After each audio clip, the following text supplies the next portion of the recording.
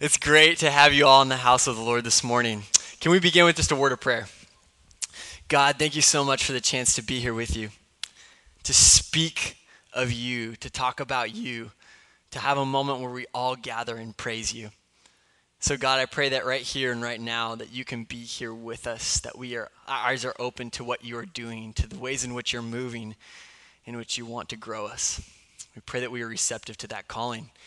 And we pray this in Jesus' name. And everybody said, Amen.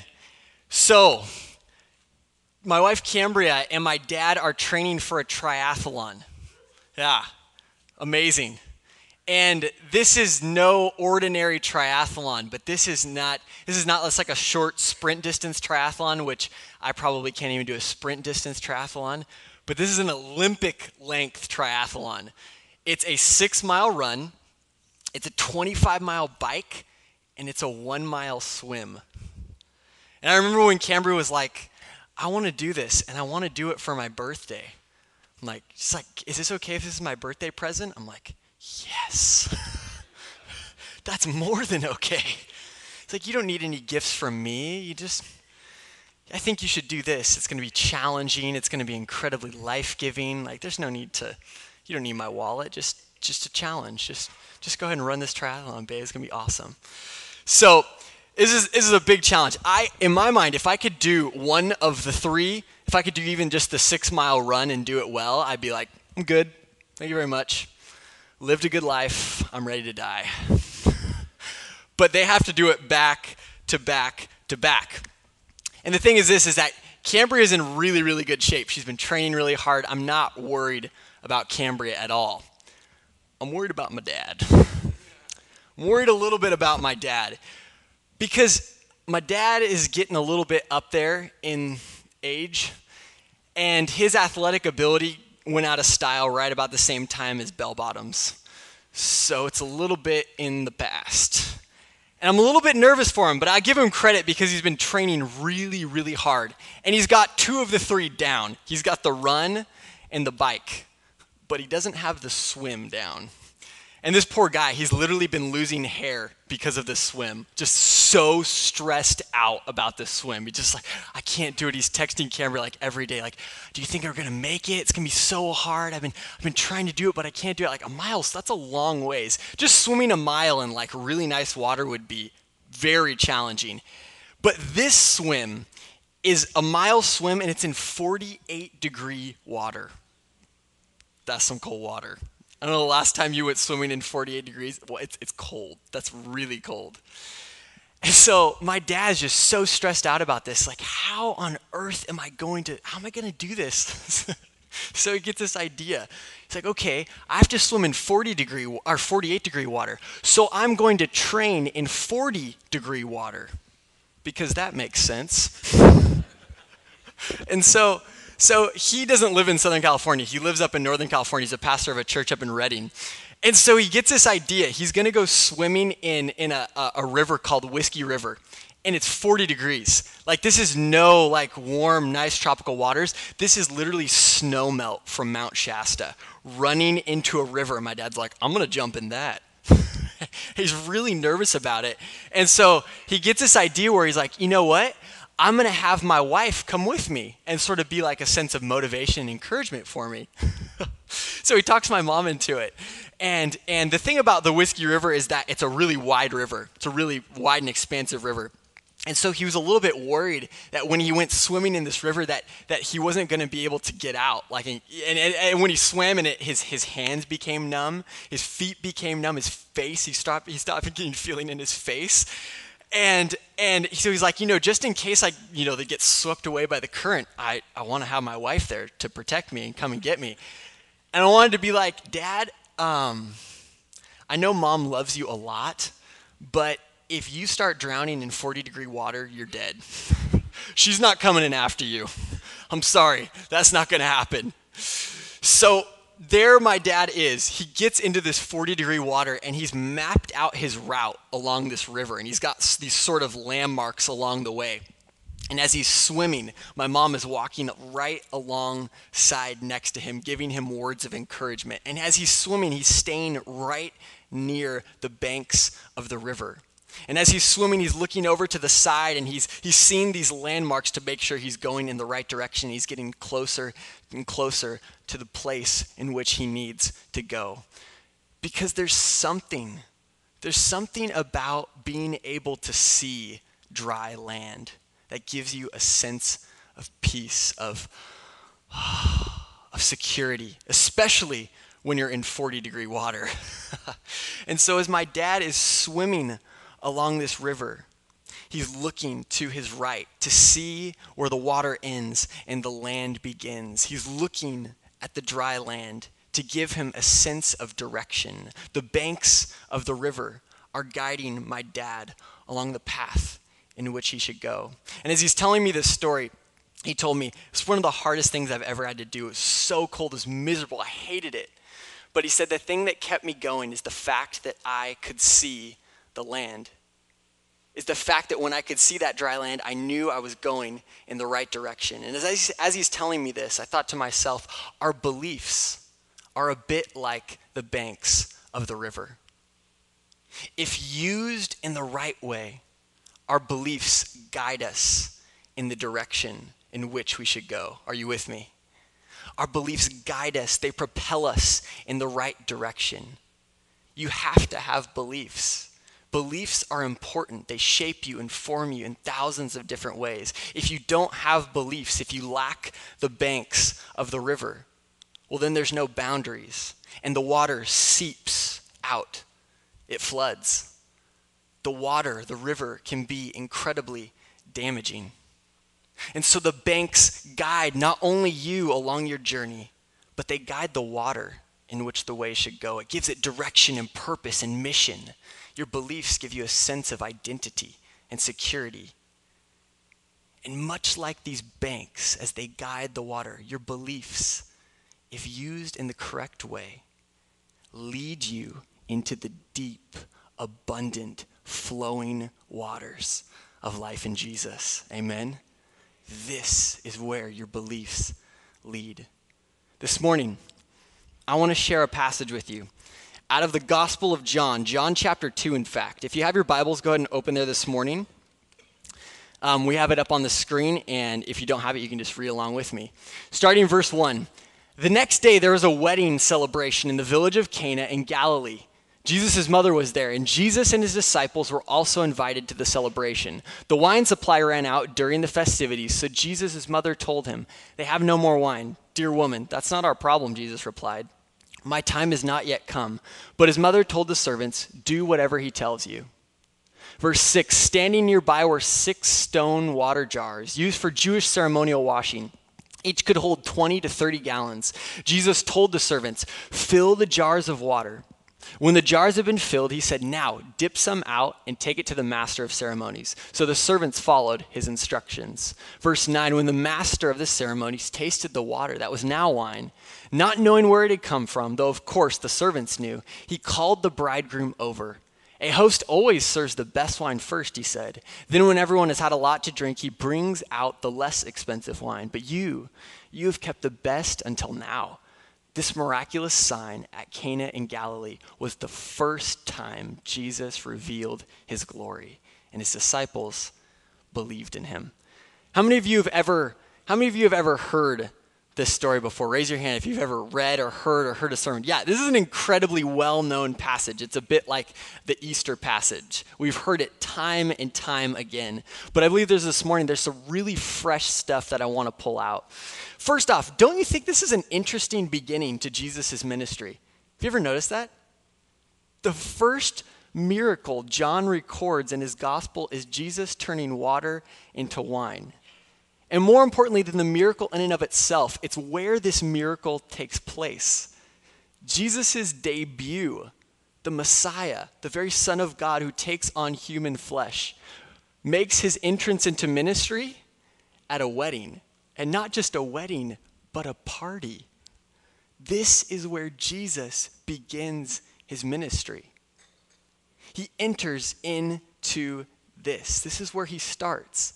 And instead of Jesus showing up with his arms crossed and his brow furrowed saying, "You can't party," Jesus says the most fascinating thing. Jesus actually supplies what's necessary for them to keep on partying. Whoa. Fascinating, isn't it? This is the first miracle in the Gospel of John that he records. What an odd beginning. What a strange miracle. So let me set the scene a bit. We have a bridegroom, and this bridegroom runs out of wine. Now, in the ancient Jewish times, if you were to run out of wine, that's a big deal. That's like inviting your wife's relatives and this family and all her friends and your family and your friends and your relatives, and you go out to a really nice dinner, and you're eating and you're celebrating, you're loving it, and then comes the inevitable moment where the bill comes.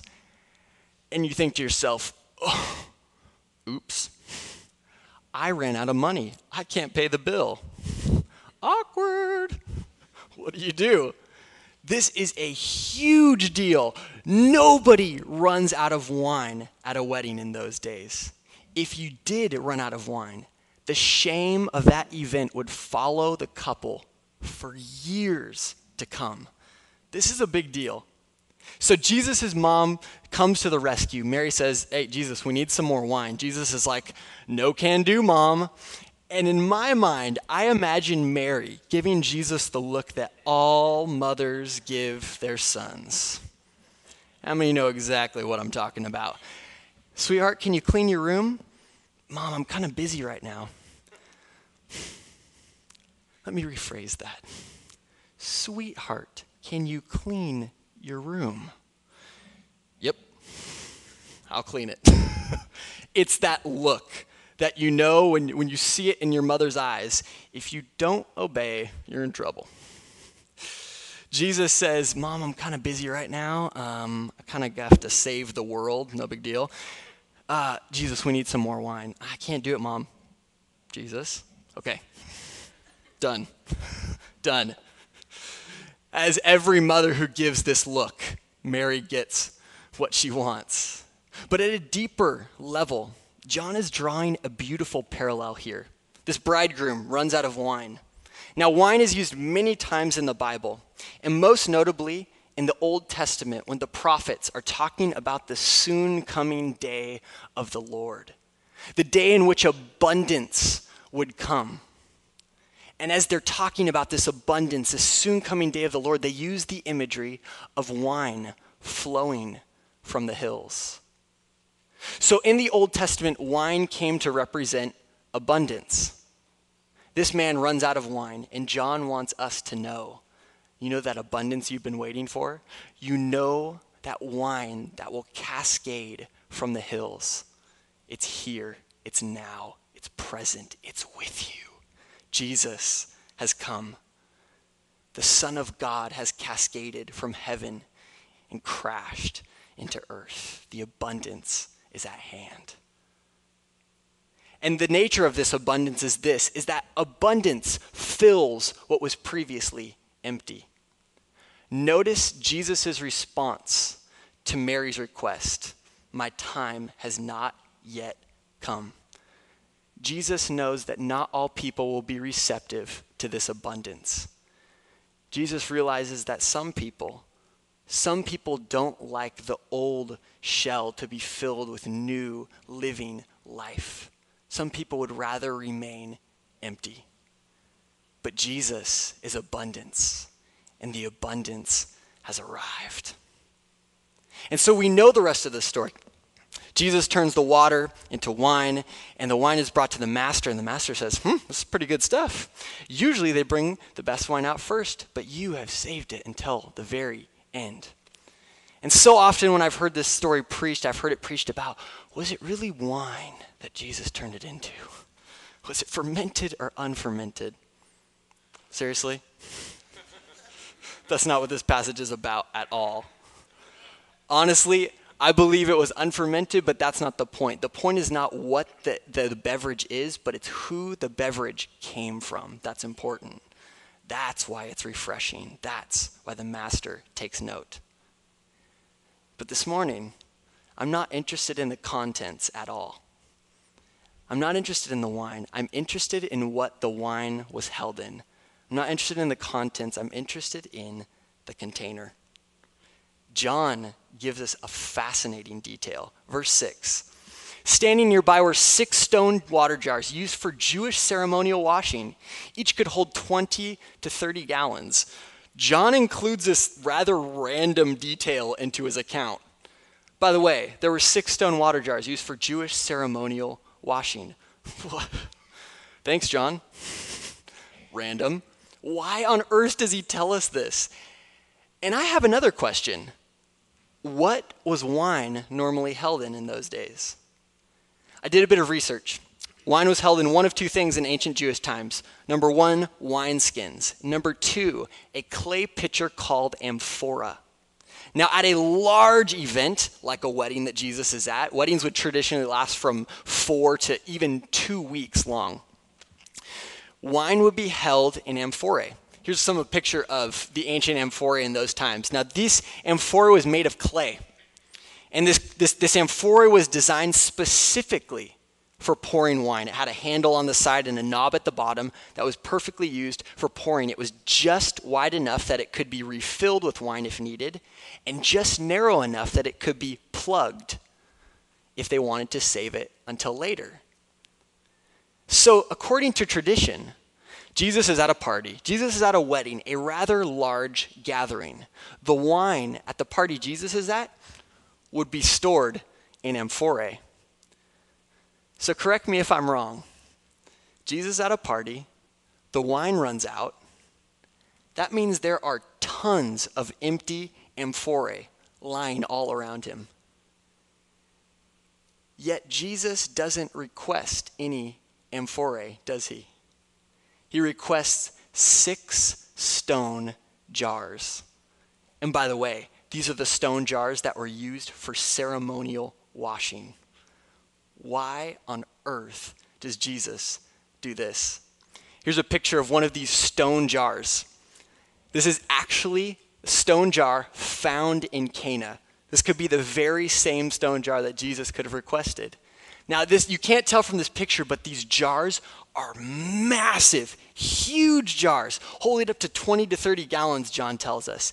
Now, the difference is that these stone jars are made of solid rock, and they would be bore out through the middle to hold this water. Now, what the difference is compared to the clay amphora, is that these stone jars are much less porous than the clay amphorae. The reason why that's important is this, is that the water kept in these stone jars had to remain pure. If any impurities entered into this water, that was trouble. Because these stone jars were essential to the Jewish culture, to the Jewish religion. So at a party, before a Jew could eat, before they could drink, before they could even celebrate, a Jew would have to wash themselves in one of these jars. Once the water would be dirty, they would dump it out and they would fill it again. And they would wash themselves off and repeat the process. And more than a hygienic reason, Jews would wash themselves due to spiritual impurity. And so the reason they would wash themselves in this stone ceremonial washing jar is to not offend God. Jesus shows up at a party, the wine runs out, and he requests 6 stone ceremonial washing jars. And guess what he does with those jars? He takes the sacred water and he turns it into wine. Uh-oh. In those days, this would have been a absolute violation of the religious practices in the Jewish culture. Absolute violation. If the religious authorities would have seen this, they would have flipped. This is crazy. Jesus mixes 2 things that should never, ever be mixed: wine and water. And he does it in their sacred ceremonial washing jars. Jesus makes that water and he makes it into wine. Whew. Why? What on earth is Jesus up to? Why would Jesus intentionally and purposefully step on the toes of the religious leaders in those days? There's a brilliant quote from a woman that I love and admire in her book, The Desire of Ages. She says this about this exact same event. Jesus began the work of reformation by coming into close sympathy with humanity. While he showed the greatest reverence for the law of God, he rebuked the pretentious piety of the Pharisees, and he tried to free the people from the senseless rules that bound them. Strong statement. The senseless rules that bound them. Because if we're not careful, religion, our beliefs, our practices, can rather than propel us forward, can hold us back, can become a burden, can become work. Jesus came to free us from these. And so when Jesus enters into the scene, Jesus breaks down every possible barrier. He frees people from everything that could be holding on to them, which takes us back to the banks of the river. If our beliefs are the banks of the river, then Jesus came to call us into the deep and abundant waters. That is life in him. Amen? If our beliefs are the banks of the river, they have to be there. They're vital. They're important. But a problem arises when we focus more on the banks than on the water, than on the flowing water of Jesus. A problem arises when we focus too much on the shore, because too much of a good thing is always a bad thing. If we focus too much on our beliefs, the banks can eventually close in on themselves. And all of a sudden, this flowing, abundant water becomes slow and stale and stagnant. This river that flows into the vast ocean of God's love becomes simply a pond. Jesus came to call us in to these deep waters. Now, some people may say when they hear this, well, this is proof that Jesus doesn't believe in religion. This is proof that Jesus doesn't believe in the institution of religion. Wrong. Notice that when Jesus shows up, he does not come in and break their ceremonial holy washing jars. He doesn't break them. He doesn't crush them. He doesn't destroy them. Because here's the truth. Jesus is never destructive in his nature. Jesus is never destructive, but rather, Jesus is profoundly creative. Jesus takes something that was used for this, and all of a sudden uses it for that. This now points to a greater truth. Jesus uses something, he fills it with something that people never could have imagined was possible. Because the thing about Jesus is sheer creative force. And creativity isn't interested so much in preserving the old as it is in making old things new. So when Jesus enters into our life, into our faith, into our religion, Jesus stretches us. Jesus pulls us. Jesus morphs us, forms us in ways in which we never could have thought possible. Because that's the nature of who Jesus is. Abundance, creative passion. I never could have imagined I would have done that. We had 2 girls tell some testimonies last night at the Way. And that's a phrase that was repeated over and over and over again. I was here in life, and all of a sudden I met Jesus, and he pulled me. He drew me into a place that I never thought possible. Jesus enters into a party, and he fills these holy ceremonial washing jars with something that people never could have imagined could be filled in there. Jesus stretches, he pulls, he draws us. How many of you have ever been in an earthquake before? Raise your hand. Anybody? Everybody? Okay, yeah, we live in SoCal. Almost everybody's been in an earthquake. It's not necessarily a if you'll be in an earthquake, but it's a when. It's happening. It's coming. And there's all sorts of speculation about earthquake and the day in which when the earthquake comes, the whole city's just going to explode and what are going to happen. But the thing that I find fascinating about earthquake is the architecture that has sort of arisen because of earthquakes. Architects have discovered that in order for a building to remain standing amidst an earthquake, the foundation has to be able to flex and move and bend. If the foundation is too stiff, it is too rigid, then the building will crumble.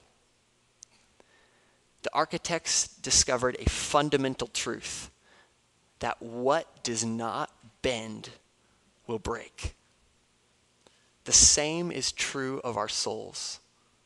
When Jesus enters in, he bends us. He beckons us in ways that we never, ever could have imagined. Jesus forces us to bend, to do things in which we never thought possible.